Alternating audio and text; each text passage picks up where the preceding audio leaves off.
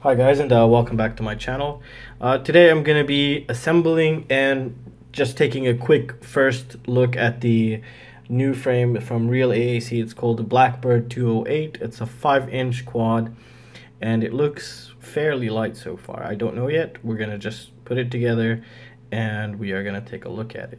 So what it comes with, this is right, everything in front of you right here is what it comes with. It comes with the nylon standoffs, 4 arms, the battery pad thingy.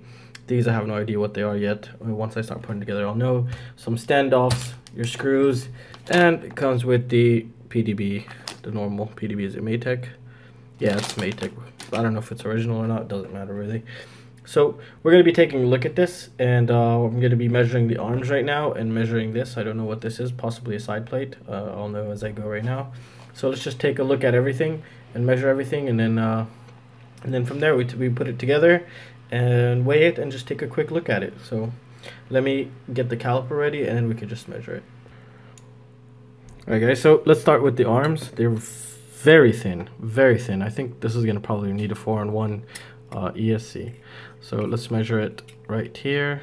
Let me see. Okay, that is, the width is about 9 millimeters, so it's 9 millimeters. And let's see the thickness. The thickness is 4 millimeters, so it's 4 millimeter arms here we have, and they're very, very thin, and that's good. I mean, they centered out the holes. I see this being the weak part right there, so this could possibly break in a crash. I don't know if they have spare arms yet, but eventually they probably will.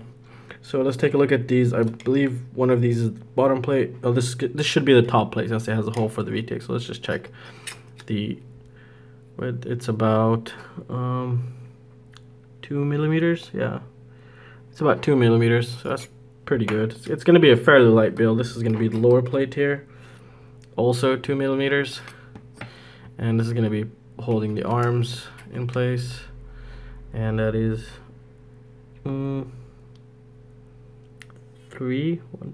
millimeters. It's also 2 millimeters, and I believe everything's going to be here 2 millimeters. Yeah, and this is 2 millimeters. This is, I think these are the side plates.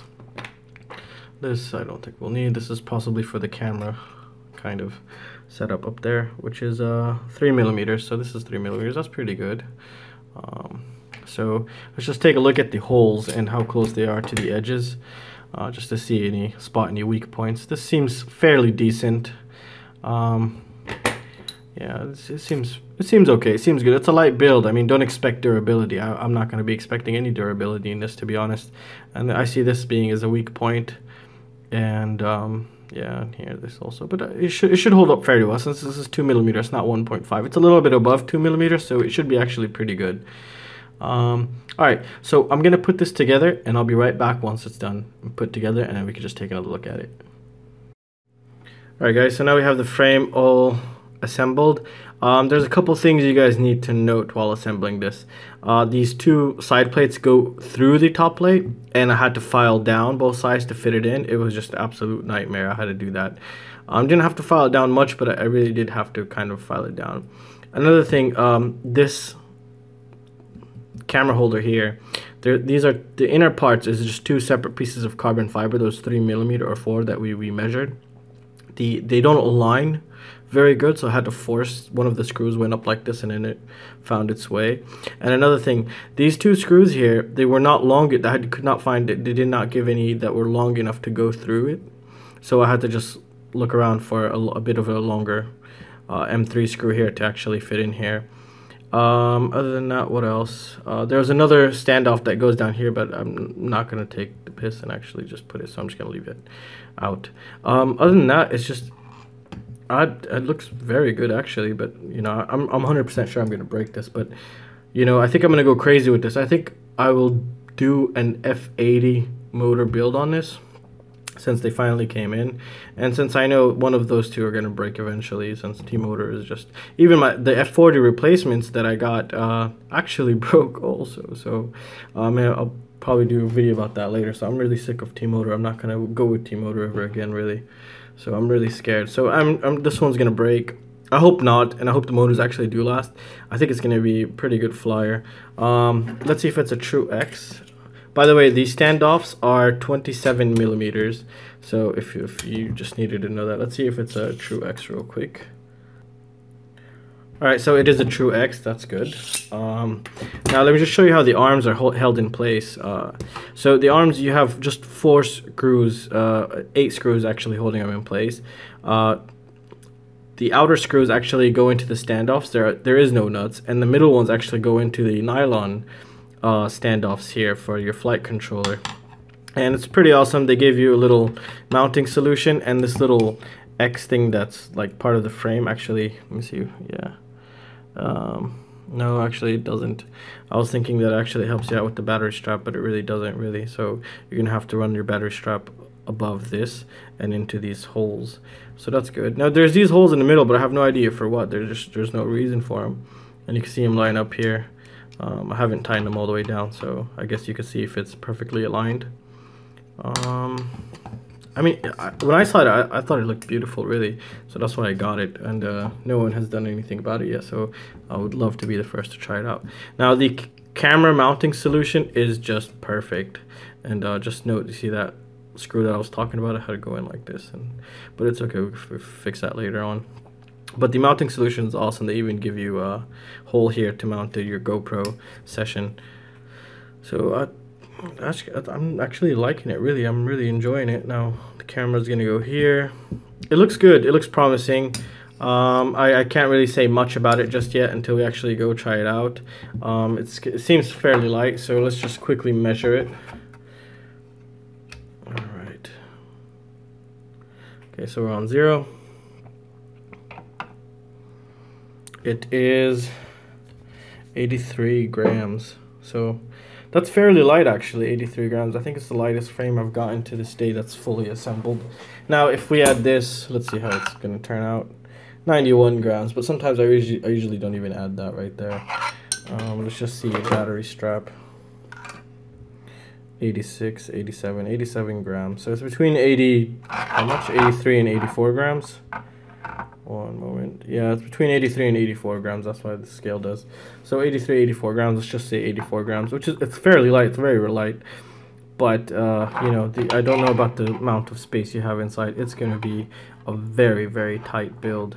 You're gonna need some kind of all-in-one flight controller. ESCs, I mean, if you put them out here, they're not going to be protected. If you get a 4-in-1, you're going to just decrease the amount of space like crazy in there. Maybe you could stick your VTX below this here. Yeah, it's a very, very tight squeeze in there. So I don't know how this is going to turn out. I don't know if I'm going to actually build this as my second one.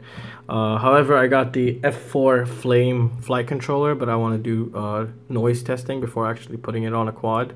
So this guy could probably take that flight controller. We could test it out. But yeah, so overall it looks nice. I mean, that's all I could really say about it. There was some misalignment problems you're gonna have to fix on your own. You need to find longer screws just for these two. These are fine. It's just because you have a double layer of carbon fiber. You cannot adjust the camera angle here. You have your normal mounting solution, just one hole for your FPV camera. And your battery strap's gonna have to go below the PDB or flight controller, whatever you choose to put below here. So it's not gonna be able to go through here, but you got these awesome cutouts, so that'll kind of help in a way.